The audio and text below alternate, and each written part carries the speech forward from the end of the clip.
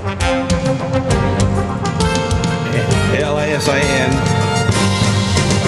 L-I-S-N-O-P-R-I-L. Lisinopril with diuretic. That's the first one. But get it under control. That's too high. Yeah. Welcome back to the NutriMedical Report, and we have Tim back. And I guess, how would you say our news? Our news is stressful. Well, I mean, it's all over the place. The simultaneous large military exercises in Russia and the Baltics at NATO are very dangerous. Probably won't blow up. Could. There's some positive things in the Ukraine. Supposedly, the Ukrainian junta is going to allow a humanitarian corridor for the people to get out. But these are the same delightful individuals that are shelling the cities and towns in eastern Ukraine. What I heard is that the kids in Slavyansk, there was one school shelled, and the children were smart enough to go to the basement with the teachers, and nobody was killed. But the thing is, the school was damaged by shelling. Now, who? Well, it's not only one school. I mean, there was a children's hospital, a couple other hospitals. Quite frankly, there are war crimes to be answered for on the part of the junta. By the way, Mr. Poroshenko is what I call a flippable I call oligarch. him Porky, but go ahead. Yeah, Poroshenko, which they call the Chocolate King, which is actually the prostitute king as well. He inherited his business from his father, and he's basically a form of Eastern European mafiosa. And what would happen is he flips. He'll say one thing to support the Europeans on one hand, and then he'll support the Russians. So the fact is that Mr. Poroshenko, if it looks like the tides are turning toward Putin and Moscow, which they will eventually, Mr. Poroshenko will be more than willing to be cooperative with Russia. People don't understand that the oligarchs running the show in Russia are still the Sabbatean Satanistic Jews, but they're ones that will cooperate with the Russian Central Party and the communists. And the fact is that that those that don't, like Mr. Borishevsky, or what is it, Khodorkovsky, when he didn't cooperate, he get put in prison. And the thing is, what these people did, they were inter-party members. They were able to go through the Russian banks to make giant loans and to buy out public business, like the oil business, etc. They didn't create it. These oligarchs simply bought it out with money they got from the Central Party. Well, through the Russian banks. If you compare Porky's 11-point-something billion-dollar fortune with the Hershey's family, they have a little city, Hershey, Pennsylvania, which is where their headquarters are, and the family's worth some money, but nothing compared to him. And it's very propagandistic to call him the Chocolate King. And you do it, I do it, but the reality is he didn't make any money. Chocolate. It was arms. It was prostitution. It was the usual Eastern European ghetto criminality element. Right. Here's what happened with Eastern Europe, and in particular with Russia, because Ukraine was part of the Russian Empire. The Tsar was the richest man on earth, but his holdings were tied up with his country. And if you follow the mainstream media, Russia was very poor and very destitute and backwards in the First World War and before the First World War. But if you actually look at the material, and this is where it helps to be a trained historian, when you actually look at the photos from throughout Russia, from before the war, Russia was really coming out. I mean, they were a European country, and they had some fair amount of prosperity. Now, did they have a corruption? Well, sure, that's true of all countries. Unfortunately, very, very, very true of America today. But they were actually doing quite well. What happened was the Napoleonic Wars were so terribly successful for the banking cartel families. They made so much money off supporting both sides. And that's when one of the Rothschilds ended up buying the Bank of England through his maneuvers. Well, they wanted additional wars. They had the revolutions of 1848, which basically didn't succeed as much as they wanted. They took a long time, I'm talking about the global banksters, to set set up the alliances. And this is all very important because it's happening today, you see. It's their method of operation. It took a long time and a lot of money to set up the alliances. So you have France and Britain, who at times were traditional enemies. They were in an alliance, and they were in an alliance with Russia. Russia and Germany were probably natural allies, but they didn't want them to be allies. So Germany, Austria-Hungary, the Turkish Empire, they were allies. And they needed a spark to set it off. Now, at Sarajevo, which had just recently went under the Austro-Hungarian Empire, in effect, the crown prince, the heir apparent of the Austro-Hungarian monarchy, which stretched back almost 1,000 years, the von Habsburgs, he was the Archduke Franz Ferdinand. He was married to a woman who was, her father was a count, but she wasn't of a sufficient rank. So the marriage was mormogamic. Their children couldn't succeed to the throne. And she was called the Duchess Sophie. They were touring at Sarajevo, and there were multiple hit teams, and they were organized and led by Broford, but he's known to history as several million people listening. My brain goes dead. Who ran the Red Army? Trotsky. Trotsky had several hit teams around Sarajevo. They tried to assassinate him early in the morning and missed, and they ended up, they killed both of them. Well, that was the spark. That absolutely incensed the Habsburgs, and it was designed to be blamed on the Black Hand in Serbia, to blame it on the Serbians. The Russians saw the Serbs as fellow Slavs, and they were kind of the protectors. But you see, that was a trap that they all walked into.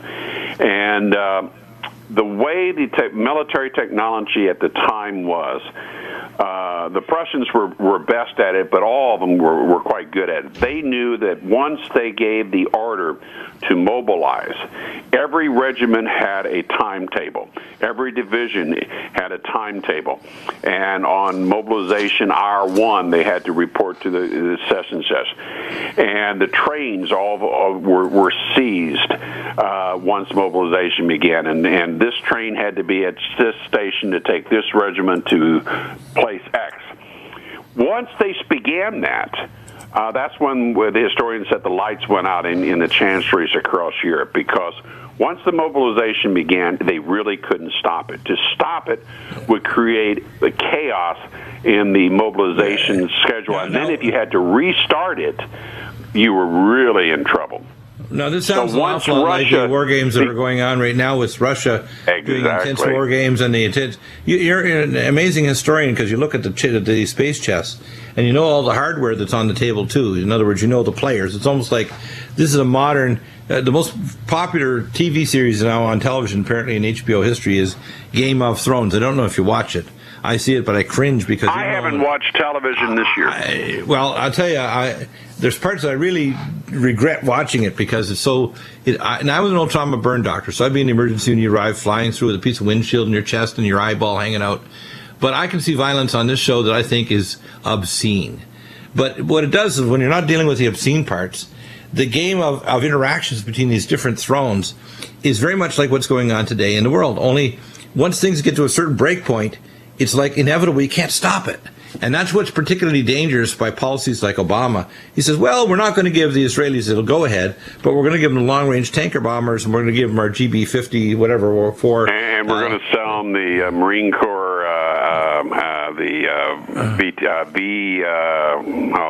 the compound helicopter airplane that the Marine Corps uses. We've given them the tools. Yeah, exactly, which is not smart, okay? And I know even in the second term of Bush, they put a division above the Israelis in Dimona to make sure they wouldn't fire off nuclear missiles. What they need to do is annex Israel, clean out the Sabbatean Satanistic racists. Well, that would immediately they go nuclear. No, they need to annex them. We need to cut them off, like, take away their soother and,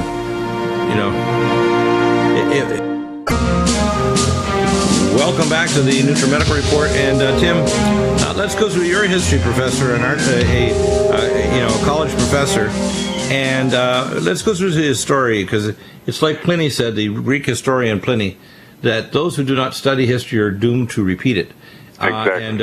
And by studying this will give us an idea that how ignorant our leaders are, because they're marching us down a road just like the First World War. In fact, in a sense, and I want to put this as an echo. And I remember I listened to the various different authors and so on, but I really feel in my gut that 2014 is almost like an echo of 1914. This is almost like an echo of what led to the Bolshevik Revolution in Russia. Exactly. What led to the First World War with the death of the Archduke Ferdinand, and the war making that was literally funded on both sides by the bankers. And then, of course, they set up and people don't understand this, that the Germans did not surrender in World War I. They had an armistice. And what they did is they actually had a reparations agreement called the Treaty of Versailles. And this Versailles Treaty was so horrendous. It bankrupted It was Germany. Designed to break the back of Germany. And what it is that financially it was so cruel. Young women from very good families had to resort to prostitution in order to eat. Right. Here's what happens. And the anger from that, Hitler tapped into with his Nazis. Hitler would have never gone anywhere if it hadn't been for the Treaty of Versailles and the abuse that the bankers, through the Brits and the Europeans, did to Germany. But see, that was calculated. You have some people here that are thinking very long term, and of course they're driven by Lucifer, who thinks cosmically. And the goal is to go from war to war to war, and in the meantime you reshape society. You make more money, because money is your god. But you also turn money more into death, power into money. Plus, you cause death, which is all the astral sacrifice. That's why you can go back to the Talmud. Of course. And the Talmud basically stated the number. You want to have death. You want to. I mean, we firebomb the German cities. They firebomb the British cities. We firebomb the Japanese cities. They raped Nanking and destroyed as much as they could in China. It is a blood orgy, and that's what Satan wants, because it's opposite of the divine will. It's opposite of heaven. It's hell on earth. It's hatred. It's young men getting their arms blown off, their faces blown off. It's people on a battlefield as their guts are spelled out, literally crying, "Mama, Mama," because they're, after all, fairly young, and they're calling for their mama as they die. Yeah, and children being even today, as you see in the Ukraine, they're using these rocket launchers, the modern day version of Stalin's organs, as they call them, as well tubeless artillery, as well as tubed artillery, and jet fighters, to bomb the hell out of cities and towns that are full of unarmed civilians, men, women, and children. And the men are trying to get the women who have small children out as fast as they can, because they know what's coming, they know what's there now, and it's apt to get worse. But let's go back to World War I. Yeah. Okay.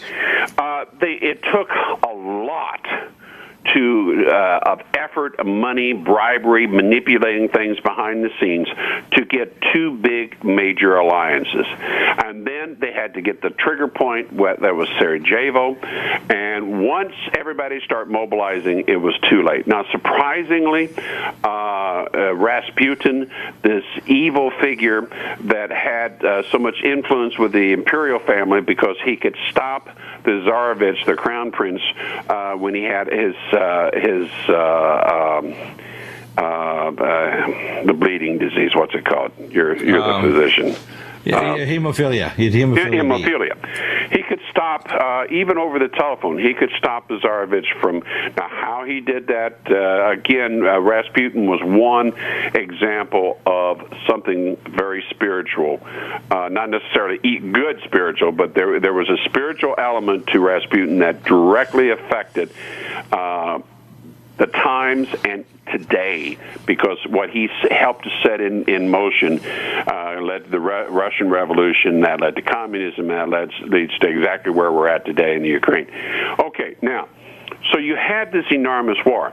The war basically went on for about 4 years. And, you know, many of the military people said, oh, it'll be over in 2 or 3 months. No, I'm sorry, Charlie, because as soon as these armies clashed, the machine guns, the artillery, and the rifled long guns that they were using were so lethal. They had long since learned that they couldn't fight line abreast as they did in the American Revolution War or the Napoleonic Wars. If you stood up in the open, you died. So you dug a hole and you fought from the hole, and if you charged, you'd charge real fast and low under the cover of smoke and artillery barrage ahead of you, because the machine guns would literally rip you in half. Right. So you ended up with a series of trenches all across Europe, and literally hundreds of thousands of men died for a movement of the trench maybe a mile or less. Enormous numbers were sacrificed, and you began to see literally entire divisions mutiny in France and elsewhere, and they dealt with it very harsh. So then they sent in, and it was the as we said earlier, the global banking cartel that financed Lenin and the communists. They sent in Lenin, and he did his dirty work. He literally destroyed the cohesion of the Russian Empire to fight from within. And the Romanovs, who had been in power for 300 years, and some of them were really bad, but others were really quite good. Even Tsar Nicholas II wasn't a bad man. He wasn't a very good leader, but he was a good Christian man. They fell.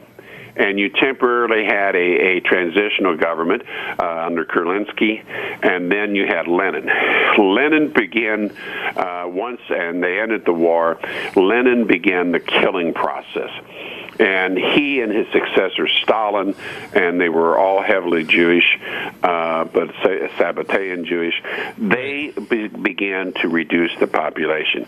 In the USSR, between 80 and 100 million people were killed by the communists. I want to point out something enormous else. number were Orthodox priests, Roman Catholic priests, Baptist missionaries, and so forth. But we want to point out one thing here. The primary advisor to Vladimir Putin,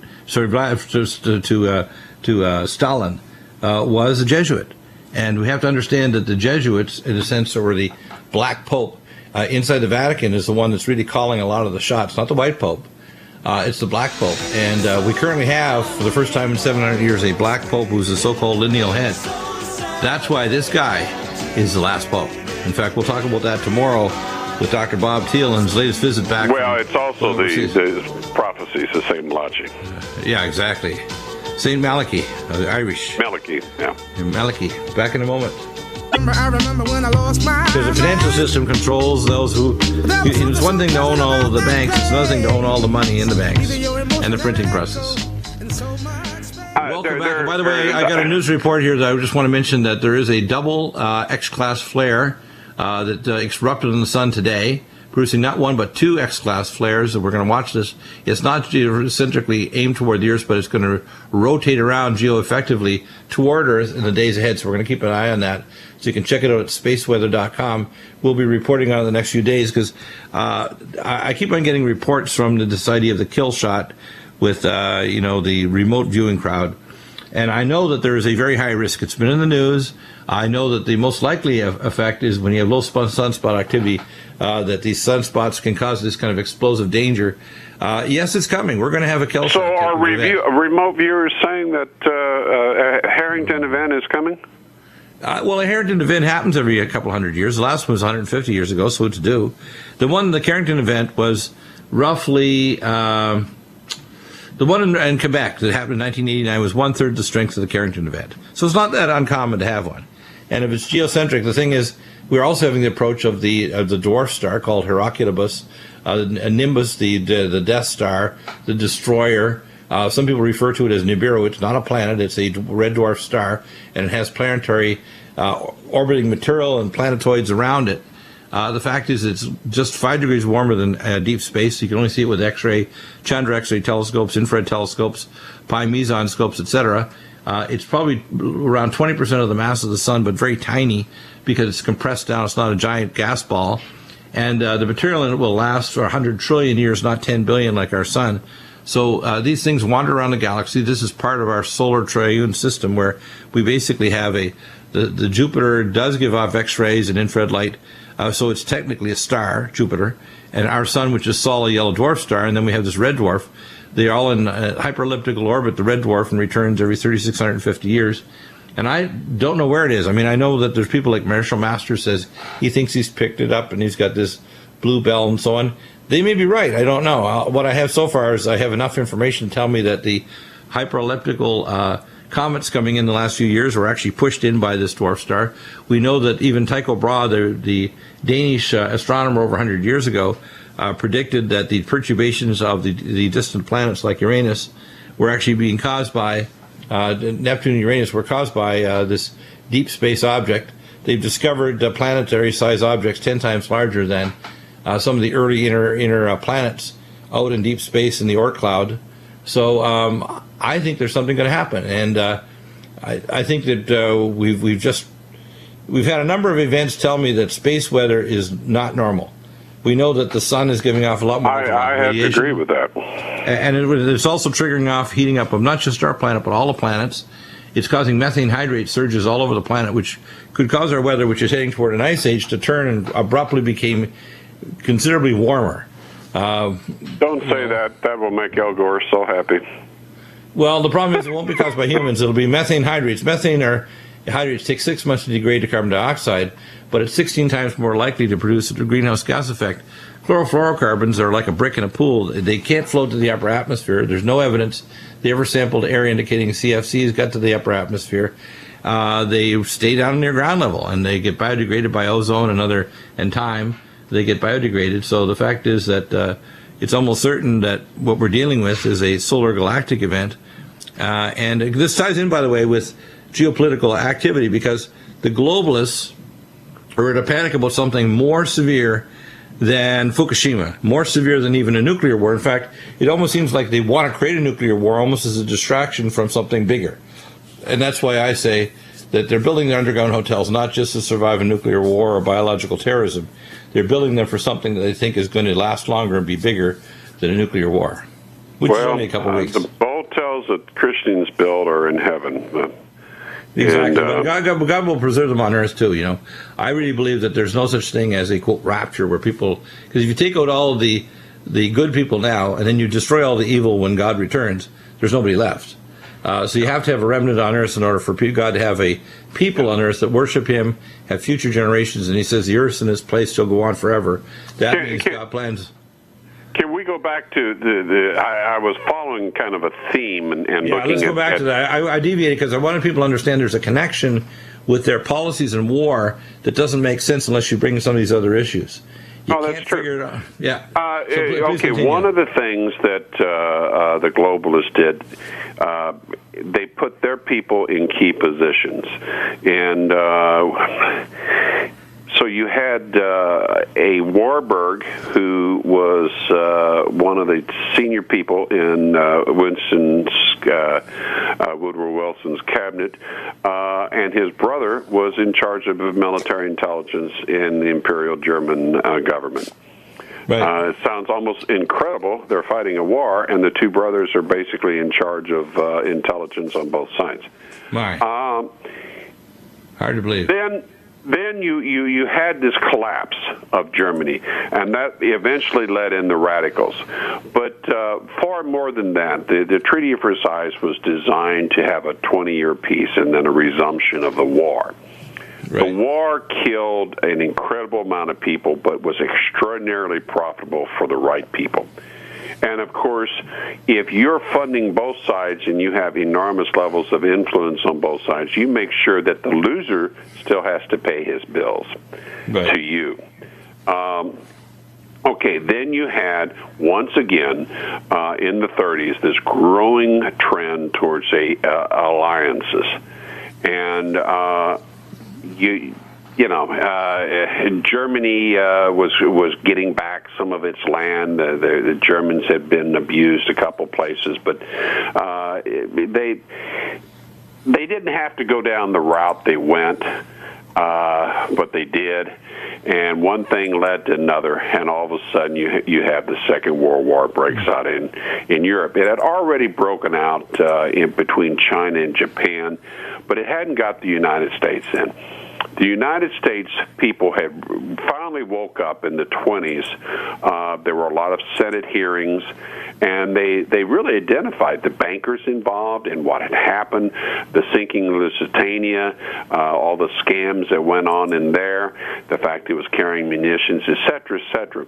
And the American people literally had been fairly well educated by that point because the bankers didn't control the papers, and there were a lot of people. You had a big American First Movement, and they said, hold it, we're not going to go down this road again.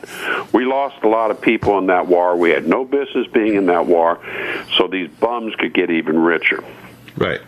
Well, so then FDR was faced. He wanted a war, but he had to. The back door to fighting in Europe was through Japan, and he had to bait the Japanese to attack us. Well, what they had is they had broken the code there for the German code to the Japanese. What I heard is the Americans moved the fleet directly from San Diego to Hawaii because they knew that the Japanese couldn't resist the idea. Then they got confirmation because they'd broken the code, and they actually put our Navy sitting ducks ready to be slaughtered. Well, so they got the carriers out, which was the wise thing. Right, they got the carriers out, but they left a lot of the older battleships. Sure. A lot of good American men died, and we knew where the Japanese fleet by the way, President FDR knew about this. He knew that the code. What was that code called again? It was something like the Infinity Code. The Purple Code. Yeah. One was called the Purple Code. Yeah, they had broken that code like 6 weeks before, and then they saw the movement of the Japanese moving their fleet there. They even had Japanese mini-subs off of Kona and other areas there, which, by the way, the Americans dealt with. So they were well aware that this was coming in, and when the Japanese launched these kamikazes that came in with their bombs, dropping it on the harbor, the ships were just sitting there. I went to the memorial, and I couldn't believe these ships were like sitting there, sitting ducks, like, yeah, just hit us. Just like our current policy in their Navy. Did you know that I think it was under Clinton, that they set it up so that half of our nuclear Navy has to be in port, literally sitting side by side in port all the time? I went past Norfolk Naval Base one time with my wife and mother-in-law and looked down. We were on I-64. Looked down. There were 4 supercarriers all tied up right next to one another. I can't believe it. I can't believe that. Welcome back, and Tim, we have some pretty amazing things on the program. It's like a news magazine, but we combine the best of nutraceuticals, and our NutriMeds are stellar. And you can combine them with the best of medicine. If you need surgery and you want to recover quickly, you want NutriMeds, like Collagen Max. If you want to prevent chest infections, or Allison Med. If you want to knock out any kind of infection at all, Nutriodine. If you want to protect your blood vessel walls, I think your Nutriodine is the best on the market. It is, yeah. And then, of course, we donate. For example, I'm going to be sending you some more supplements to help keep your health up to snuff. You're, as I say, just slightly older than me and wiser, hopefully. But we need to take care of ourselves, and that's why I'm doing all these special tests, just to make sure I keep myself in the game. And that's what's important. I'm fine. But what I want people to realize is NutriMeds are your insurance. And it's important also to have insurance of the truth biblically, spiritually. Get your Bible out and read it regularly. Get these books that we refer you to that are Christian-based. Check out your blog, europebusiness.blogspot.com, and, of course, the business is with one S, or you can just Google Lord Sterling. That's one of your titles. Yeah, Lord Sterling Europe, that'll get you there. Yeah, I know, but we don't focus on the title so much, but we focus on the truth. If I walked around Evansville, Indiana, calling myself Lord Sterling, they come after me with a butterfly net. Right, but, so here's the thing is, we have, you're a Christian like I am, like John Moore, like all our people, Ed Morrison. We want the truth out to the people. And it's like Einstein says, evil doesn't destroy the world. It's when good people decide to do nothing in the face of evil. And in this last segment, I want you to kind of focus, because we're going to be back on Thursday with another important hour. We hope to bring on Paul Martin as well, who's one of our inside contacts. He has revolutionradio.org. And Paul has a lot of contacts inside the Pentagon and inside Homeland Security and elsewhere. A lot of people think these are conspiracy theories. Unfortunately, they're not. And part of the reason why we're under so much stress is we know what's coming. We know that there is a coronal mass ejection in the future. We know that there is a destruction of the ozone layers happening as we speak. We know that they're geoengineering the atmosphere that's dropping heavy particles on us. We know that Fukushima is not being dealt with. In fact, probably by this afternoon I'll have my site up, so I'll have the actual counts per minute rate from Vista, California. And again, we're not really getting the big blast of radiation. Believe it or not, it goes over our head 20 to 30,000 feet, and it keeps on going toward the Midwest. That's why you had radioactive rain and snow over Missouri and Indiana. Yeah, that happened last winter. So it doesn't go to us. For example, it might be most of the stream headed toward Idaho, and so the RadNet was shut down by the government. They didn't fix it. I talked to... But the water is a different situation. The Pacific is dying. Oh, yeah. And, in fact, that's why we see the disappearance of the pelicans, the little white owls, the sardines, the salmon run. I tell people, we're in deep trouble, but the problem is people are so busy about their lives, they're so overwhelmed with just taking care of their own physical health, their financial health, their families, their interpersonal relations. They don't want to bring up their head, and it's too scary to think that maybe there's something that makes all of those things seem small. It's not just that it's scary, it's almost unbelievable. For instance, when you look at what Monsanto and others are doing with genetically modified crops, with Roundup and so forth, literally it is causing, and it appears to be designed to cause the human race to become largely sterile.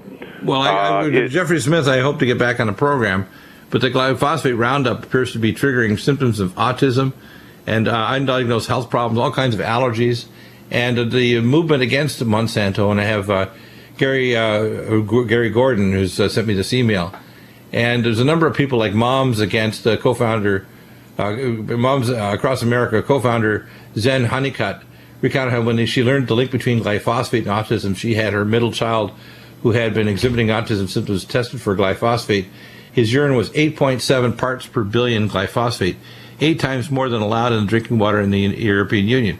So what people need to understand is we are being poisoned to death with geoengineering deliberately with Fukushima. And a lot of people think, well, Dr. Deagle, you're just stressed. Listen, I'm so stressed by this, I literally sometimes cry myself to sleep, not for my own sake, but for the people out there, which I love, because I have not the compassion just of a man for my fellow man, but God has given me the compassion that he has for mankind. Well, and that's what you should have as a Christian. And you know that, for instance, Fukushima, there is ample evidence that indicates Fukushima, the earthquake that caused it, was not a normal earthquake. It was an multiple underwater nuclear explosions. Yeah, we have lots of reports on that. In fact, we have we actually have Professor McCanney has stated that, and he's a nuclear expert, chemistry expert, geological expert, and he's stated that doesn't have the proper P waves and so on, indicating that it was a triggered event. So I know it is earthquake central. And when you know this, and if you don't want to ignore it, because I don't believe in ignoring information like that. If you understand this, then you say, "Oh, what in the hell is really happening?" Well, unfortunately, the answer is a population reduction program. Right. We have good people in the CIA, NSA, various departments of the government, military personnel. These are good people, whether they're Christians or not. They're good people, good Americans, and good people around the world that are starting to realize something's really wrong. And there's a small element of people that are totally twisted, not just here in America, but around the world, that are really willing to, march humanity over the edge. Well, and that's what you chronicle every day. That's where I was going with World War I, World War II. Let's continue. The common theme is to set up great bloodbaths that they profit from financially, they profit from politically, but it's the mass murder that they are doing this Luciferian thing. It's Satan that wants this, what I call these giant blood orgies of their war. He wants all this death and destruction. And so you have a very small group of insanely wealthy people. Now, how did they get to be wealthy? Well, basically, they're legal counterfeiters. You know, when the United States needs another $1 trillion, has gone another $1 trillion into debt because it's fighting wars for Israel, fighting unnecessary wars, is shooting itself in the foot with social welfare programs that create more trouble than they supposedly cure, et cetera, et cetera. So they need another $1 trillion. Well, they say to the bankers, mostly European bankers in the Federal Reserve, we need another $1 trillion. Oh, okay, keyboard entry. We just created $1 trillion out of thin air. We're loaning to you. You have to pay the principal back. That's $1 trillion and compound interest. Thank you very much. What a deal. You know, who couldn't be wealthy? Who couldn't have an insane amount of influence if you can create trillions of dollars out of thin air? That's what these characters do. They've been doing this for 100 years now, since they set up the Federal Reserve. And the whole drive is this sick desire, this compulsive behavior to create wars and to have total control. They want to set up a world where most people are dead and those that aren't are their slaves. Right, and they're under what I call authentication world, or Earth Inc. I like your comment here about FM Lavrov, the foreign minister of Russia, won't sanction if Kiev junta signs the EU deal. So tell us about this, because this is kind of strange that Russia says we're not going to see any obstacles to Ukrainians signing the economic pact with Europe. But I don't know if their price of gas is going to be the same. I don't know if their relations, because Europe really can't afford to change the railway standards to supply and make sure that the population doesn't collapse, because the people just can't afford to eat. If they can't afford to have a healthcare system, if they can't afford to have basic infrastructure, I don't know how this is going to work. The IMF and the bankers are determined to gut the Ukrainian people. The same thing they did to them under the I'm always mispronouncing it, the Hodker, where under Stalin they literally starved to death in the world's greatest grain-producing region, 8 to 10 million Ukrainians. They plan on copying kind of something like that. They're going to break the Ukraine. They're going to make what happens to the Ukraine compared to what's happened to Greece look like a Sunday school romp, you know? Right. And Putin knows that. But the thing is, the Russian-speaking part of in the eastern Ukraine, which were actually really part of Russia, not the right. It's actually formerly part of Russia. I mean, it's kind of silly that they're arguing over. They don't want a part of this stuff, you know. Yeah. But Putin didn't step into the bear trap. He avoided the Third World War so far, once again.